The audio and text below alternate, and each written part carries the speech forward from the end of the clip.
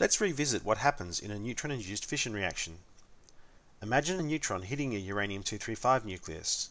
The neutron is neutral with no charge, so there is no Coulomb force preventing it from getting close to the uranium nucleus.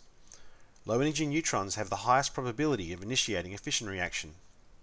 If you look at the masses of the various products of a fission reaction, there are hundreds of combinations that are energetically possible. Most of the fission pathways result in a heavier fragment with around 140 nucleons, a lighter fragment with around 95 nucleons, and the emission of 2 to 3 neutrons, and the liberation of around 200 MeV of energy. This corresponds to an energy density for nuclear fuel that is remarkably high.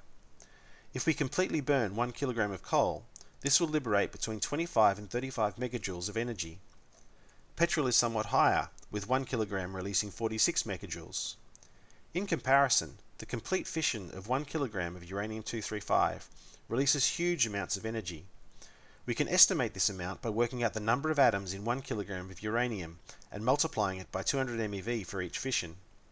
This results in an energy release of 82 million megajoules. This means that the energy density of uranium-235 is around 2 million times higher than that for fossil fuels. The other key concept for understanding a nuclear reactor is the idea of a chain reaction. This is illustrated in the picture on the left. Remember that each fission reaction produces an average of 2.6 neutrons.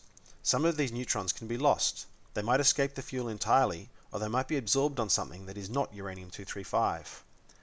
However, some of them might be absorbed onto another uranium-235 nucleus in the target and initiate another fission reaction. This will generate more neutrons.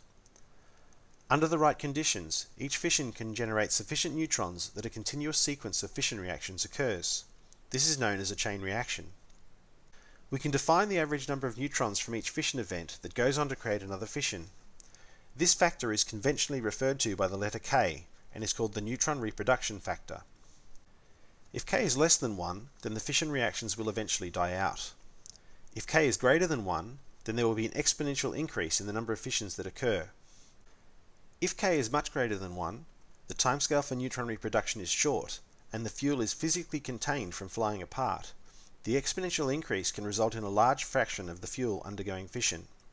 Something designed to work in this way is the basis of a nuclear weapon. However, the key point is that it must be designed specifically to do this. It is impossible for a conventional fission reactor to undergo an explosion like a nuclear weapon. If K is equal to 1, there will be a sustained constant rate of fission reactions. This is the desired condition for power generation.